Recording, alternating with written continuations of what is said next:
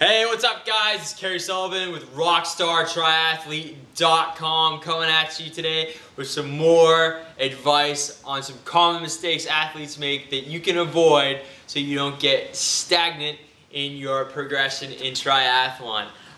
One thing I see some athletes make the mistake of doing is racing too much. They see every 5K, 10K, Iditarod, triathlon coming down the road at them, and they want to do it, and they go and do it, and they race and they race, and they end up getting overtrained and injured.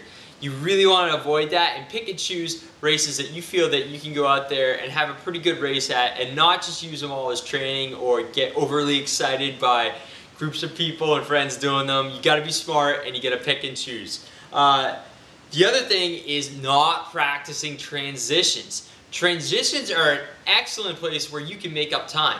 If you look at a race and you look at a guy who wins a race, you can look at their transitions as well as their other times, and their transitions are usually the fastest out of anybody in the race as well as their other times. So that's a great place where you can pick up some extra seconds or even minutes if you're truly horrible at doing transitions. But hey, like anything else, you practice and practice and practice, and soon enough you'll be a rock star, right? The other thing is winging it nutritionally going into a race. That can be a big mistake. You know, just taking whatever gels that you're given during the race or whatever's on the race course for drinking and you've never had it before can end up being a disaster more often than not. So really go into a race knowing what's going to work for you nutritionally. Train with what you're going to use during a race so you know what's happening, and you can go into a race confident that you know what is going on. The last thing also is being too rigid with nutrition, kind of the flip side.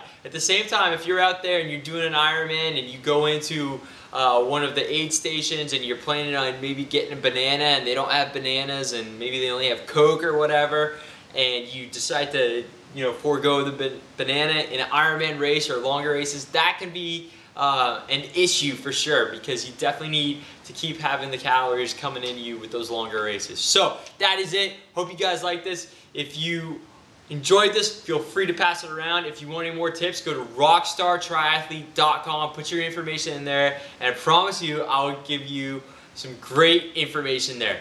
Rock on, bye-bye.